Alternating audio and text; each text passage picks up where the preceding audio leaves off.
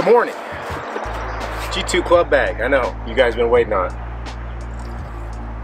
Club bag. It's kind of smaller. We're gonna go through what it's got available for you. Doesn't have 40 pockets on it, but we will show what it does have. So I always put my little holster on here. We got the Snosberry E23 today, obviously. This little top pocket. Little guy, usually have like headphones in here for carry.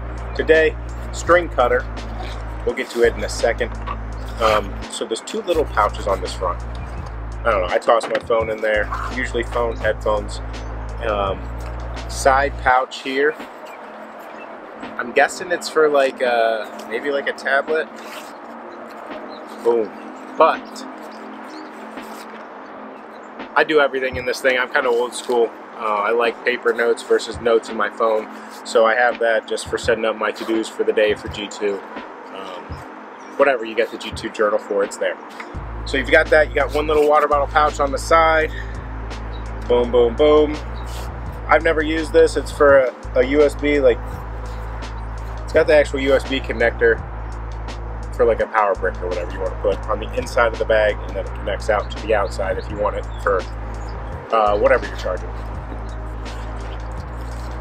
Inside, you do have the two holsters, one for the laptop in the back, and then seal shut here, keep it flat on your back. And then where I usually put, like, if you're going to club, you want to put in the 12 or a couple of the 12 pack cases, or a 12 pack and a mini FOV. They fit right in there.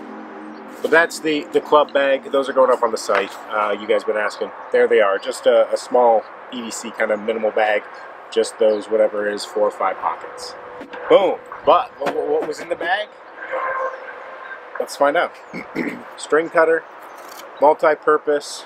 We're using it for non-string cutting, package opening. This says, thank you so much from Glenn. So all of our, woo, you guys see these up close.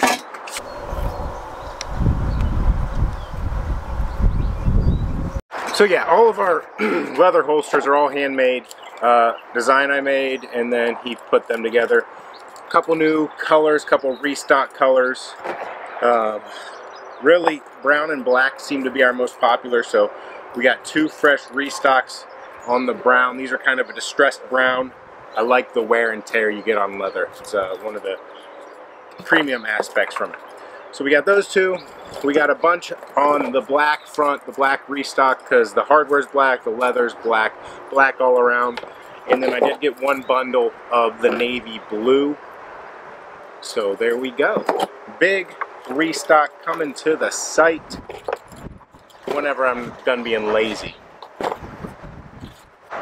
Thanks for watching.